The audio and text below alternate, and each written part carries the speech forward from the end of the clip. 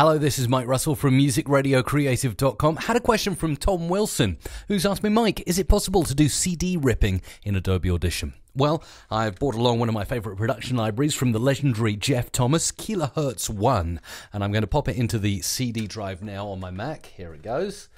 Pop it in, and yes, you can do that. Of course, it goes without saying you need to make sure you're properly licensed to rip the audio from CD to your hard drive, but if you want to do it, just go into the File menu of Adobe Audition, click Extract Audio from CD, and you'll get a prompt like this.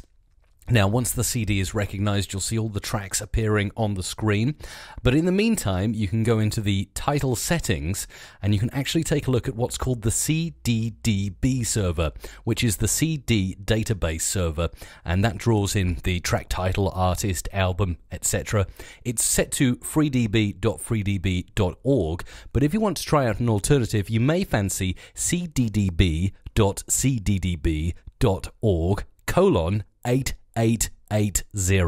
And don't worry, I'll put that in the description to the video too.